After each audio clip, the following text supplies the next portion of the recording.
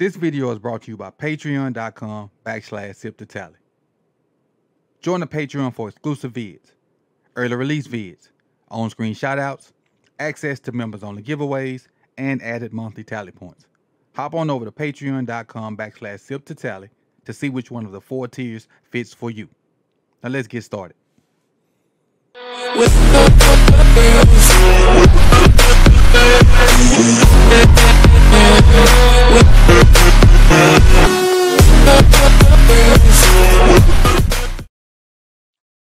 Welcome back to Sip to Tally Films. I'm your host, Coach Evans. And where do we go from here? Gut-wrenching performance yesterday. I can't even say it's a gut-wrenching loss because from the opening drive at the beginning of the game, it was a letdown. An opening drive 3 and out kind of sets the table for the rest of the game if you watch the rest of the game. But haven't rewatched it yet. Don't think I have the stomach to rewatch it yet. At some point today, I'll rewatch it and give you my thoughts on it, maybe. But the thing is, where do we go from here? Obviously, the roster is going to be different. We got a lot of guys with contracts expiring, got a lot of decisions to make. I don't think we have a lot of money to work with. Obviously, we got the 2 big contracts we have to work around. Lamar on one side, Roquan on the other. Then you have some guys up under those 2 that are pretty close that make a whole bunch of money, but I don't think earn that type of money this year. So what decisions will be made on those guys? So what I plan to do in this video is to calmly take you through a few things. First off, I'm going to show you like who is the guys that are with the contracts ending.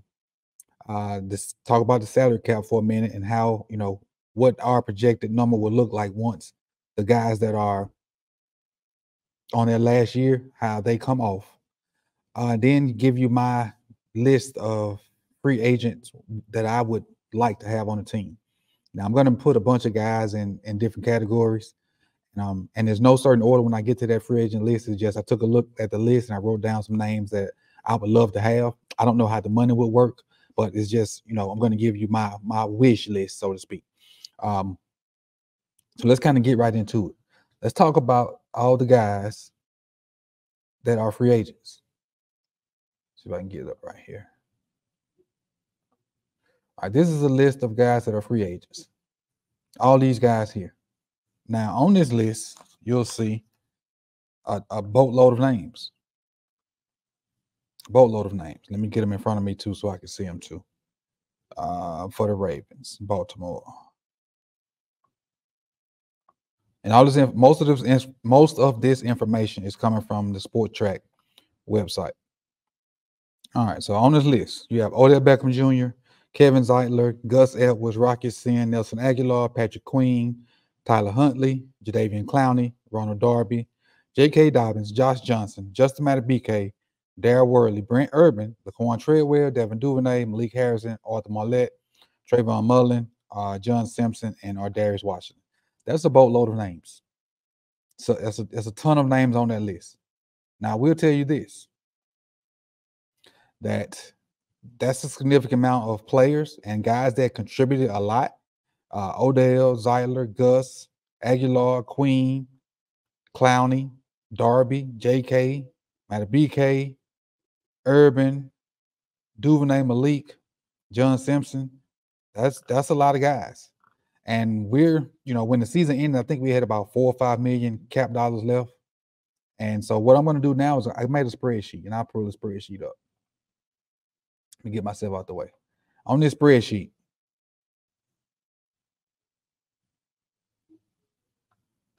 there are the players at each position and how much they make over here in the far right. Over here in the far right. This is how much they make at each one. Now, at the bottom I have, when I add them all together, how much it is. Now, the salary cap is supposed to be right around $240 million. And so right here, you see I have 281. But once we take these guys off, we'll kind of have a general idea of what we have. And again, this is a guesstimation because I'm not the numbers guy, but this is just how my logical brain thinks with trying to see how much money we have and the players we're not going to have. So I'm just going to delete these guys. All these guys in the yellow, they get deleted. The guys in the blue are the top 5 money getters on our team, and we'll address them in a second. Tyler Huntley and Josh Johnson, they come off. J.K. Dobbins, come off. Contract ends. Gus Edwards comes off. Duvernay and Aguilar ends. Treadwell ends. Simpson ends. Zeitler ends. PQ ends. Malik and Van Noy over. Clowney over, which was a deal. Adebike over. Urban over. Rocky Sin over, thankfully. Ronald Darby over. Marlette and Ardarius Washington over. Dal Worley over. Tyler Ott, it was a long snapper. His is over. So taking all those guys off. Oh, Odell Beckham over. All right, taking all those guys off, that puts us at 221 million. So if the cap is supposed to be 240, that gives you about $19 million. About $19 million. These randoms at the bottom coming off too. All right. So now let me change my number. Cap's supposed to be 240 million. Now you're sitting at 213. So that gives you 27 million to kind of play with in free agency. But now look at the top 5 guys. The top 5 guys. Lamar Jackson, 52 mil, which that is what it is. Roquan, 20 mil. That is what it is. Those are the top 2 guys. Ronnie Stanley, 19.7. That's a lot for the production we got. Marcus Williams, who's played solidly, just need to stay healthy. 14 million. So, maybe Marcus is okay.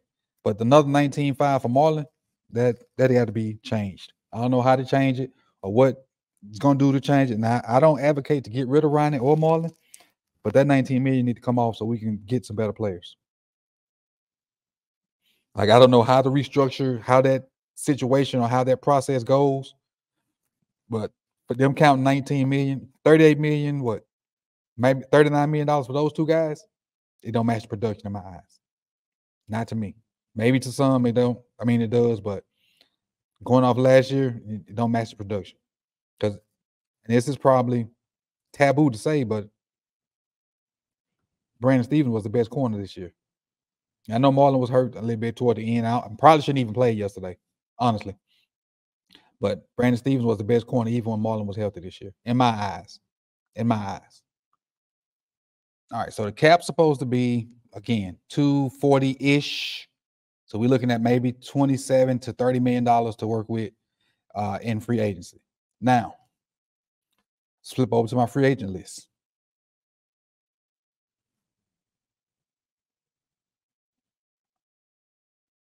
All right, so those are the players again. And so my free agent list, what I did was I went on Sport Track. I looked at all the guys that were potential free agents coming up in this year right here when the new league year starts. And so I found some running backs that I would like. I found some wide receivers I would like. I found some edge guys I would like, D-line and linebackers. I didn't find any O-linemen and cornerbacks that jumped out to me and say, hey, I think we need to sign those guys. So what that tells me is our focus should be cornerback and O-line in the draft. And maybe receiver. But I got some receivers on this list, though. But I think our focus should be cornerback and O-line in the draft, until now. And then once free agency rolls through and we see who signed, and if we sign anybody, then that focus may shift to something else. But let's go through my free agent want list. First up, running backs. On my wish list, Derrick Henry, Josh Jacobs, Saquon Barkley, Tony Pollard, DeAndre Swift. I think we kick the tires on all these dudes and kind of see what they're looking for. And if it fits what, in where we're at and what we can do, go for it. I think a backfield with Lamar Jackson and Derrick Henry, Josh Jacobs, or Saquon Barkley is top tier. I think that's elite.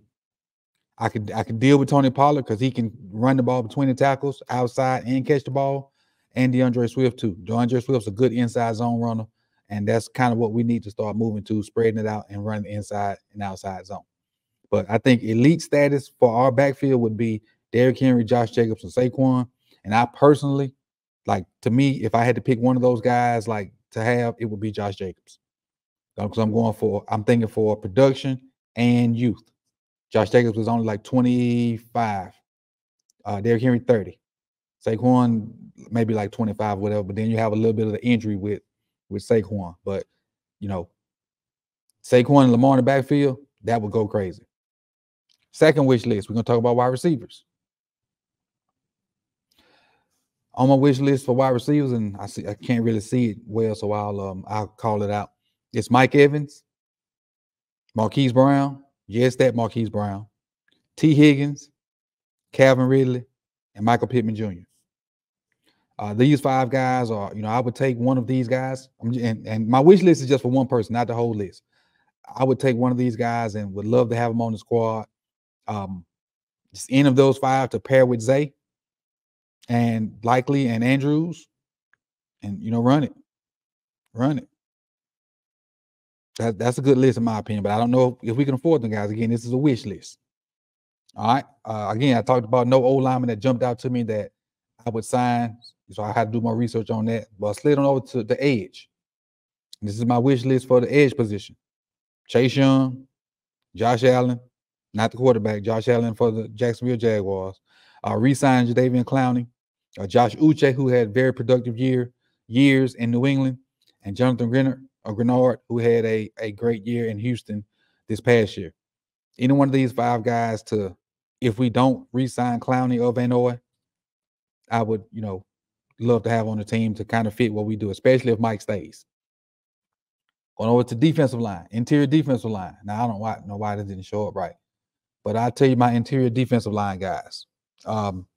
Justin Madubuike, re-signing Justin Madubuike. That's priority number 1 for me. Christian Wilkins, the interior defensive line guy for Miami Dolphins, and Fletcher Cox. Throw Fletcher Cox in that interior D line to help with the run stuffing, and then work what we got on the edges. I think it'll work for a 1-year deal. Like if we re-sign Justin Madubuike or Christian Wilkinson, I could see multiple years. But Fletcher Cox, I think, could be that 1-year patch guy until we, draft somebody or sign somebody in free agency next year if we can't get Madubuike to re-sign. And moving over to the linebackers. My offseason wish list at linebacker. Obviously, my number 1 guy is Pat Queen. I don't think it can happen, but it is what it is. So another guy on this list is his draft mate, so to speak, Jordan Brooks from Seattle. Josie Jewell, if you don't know, Josie Jewell is a linebacker for the Broncos, who's pretty solid. Isaiah Simmons, the athletic freak, who's a free agent this year. You can probably do a number of different things, and I like the way Mike thinks. I think he can get a lot out of Isaiah Simmons, putting him in different situations and use him in different situations. And just imagine Isaiah Simmons and Kyle Hamilton on the field at the same time with so many matchups that they can do, because Simmons can play safety and linebacker.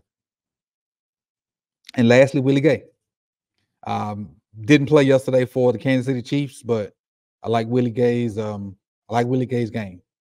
I think pairing him with Roquan would be fine, but again, I don't know how the money will work out with those guys. But again, this is just a wish list.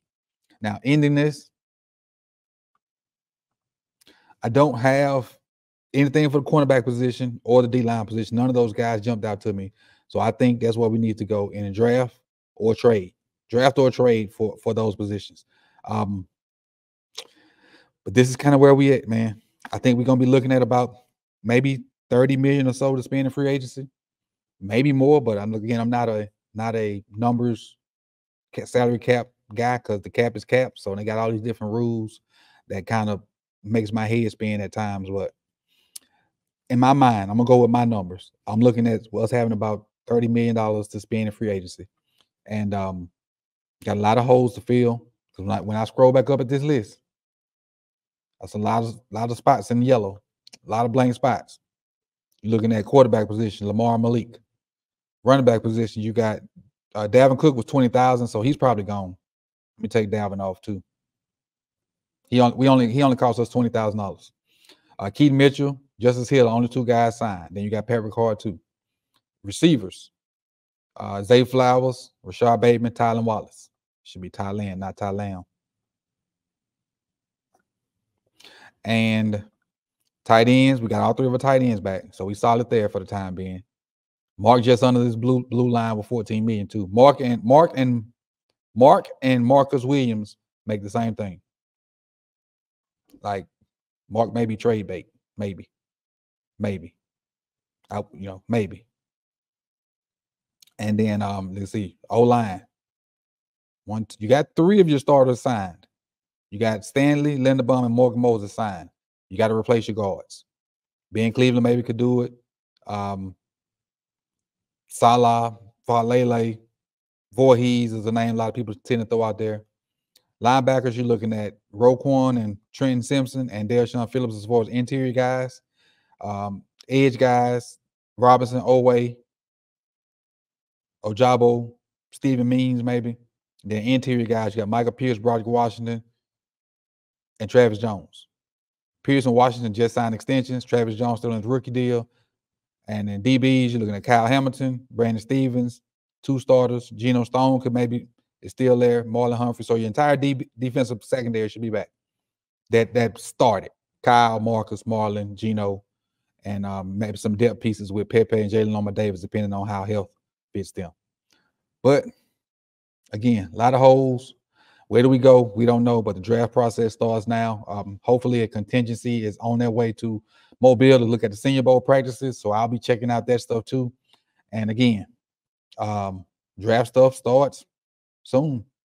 I appreciate everybody for the season, man. Yesterday was, even though we lost, the stream yesterday was a literal movie to me. And I was so grateful for the people that showed up, donated, kicked in the chat. We had great conversations. Thankful for the callers that called in to the call-in show. And just, appreciate you guys for what you did for the channel or for the 2023 season. We hope to make 2020. I know we hope. We all going to make 2024 better. From my point of view for this channel and the team. The team's going to do better in 2024 also. With that being said, it's a lot to work out, a lot to deal with. A lot of things going to be different. The team's going to have a different identity. And let's figure out a way to get to the Super Bowl and be playing in the 2nd February and Sunday in 2025. This is all I have for you. I appreciate you guys coming through. You could have been anywhere in the world, but you chose to be here with me. Like, comment, subscribe, share, and I'll see y'all soon, man. Peace and love.